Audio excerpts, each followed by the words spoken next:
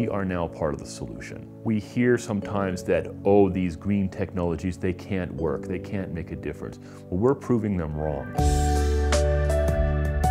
Going green is already paying off for the National Snow and Ice Data Center, which is part of the Cooperative Institute on Research in Environmental Sciences at CU Boulder. It now takes less energy to cool this whole data center down than it does to run your car's air conditioner. Very pleased. This is very exciting. And our NASA sponsors are very excited about this project too. The National Snow and Ice Data Center specializes in research on the planet's frozen regions. A few years back, the group here saw an opportunity to better honor that mission by drastically reducing the energy consumption of its servers. We are studying the poles, we're studying the climate, and yet the tools these boxes we're using to study those things generated a lot of heat and a lot of CO2 and consumed an enormous amount of energy. As a data center, it needs cooling 24/7, 365.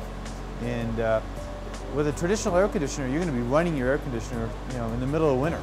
And you really don't need to do that. These Coolerado units now provide 100% fresh, cool air to the space. The indirect evaporative cooling systems are uniquely positioned inside to vent heat from the data center directly outside and save energy. All of our computers are now surrounded, sealed up, so that all the hot air goes out and is ducted out the back. The cold air, which is where I'm standing, gets sucked into the front of these machines, cools the hardware down, and then the air is ejected outside. So rather than an air conditioning system trying to chill that air, we simply get rid of it. The Green Data Center is saving roughly $25,000 a year in electricity costs. Energy use is down about 95%. It still meets all of the manufacturer's specifications, and this is just phase one. Phase two is to put this solar array up on the roof.